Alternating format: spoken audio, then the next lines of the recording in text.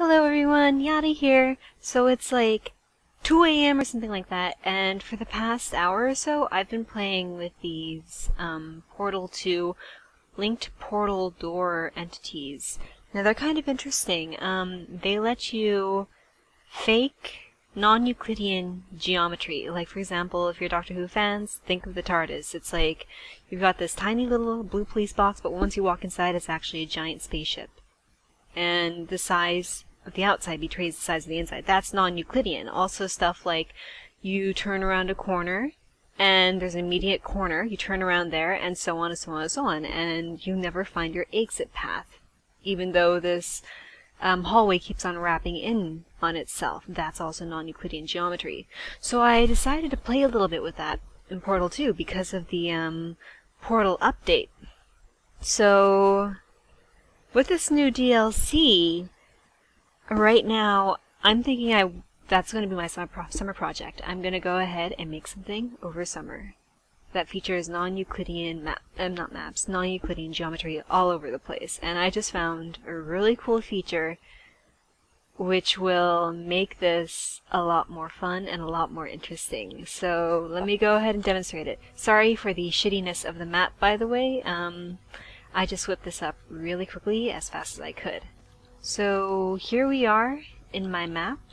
This is the shitty map. Looks completely, well, almost completely normal except for that little laser up there. Ignore that for now. So everything looks normal, right? Oh god! It's on the ceiling! So what it is I found that if you have a linked portal door and you turn it upside down, it will reflect in-game. That's pretty much what I want to show. Now this might seem like a really small thing, but it actually has very large implications depending on how this is applied. Like for example, you can make people walk on the ceiling. So 1 minute they're walking on the floor, and then they walk through a door or something, and then the next minute they're walking on the ceiling.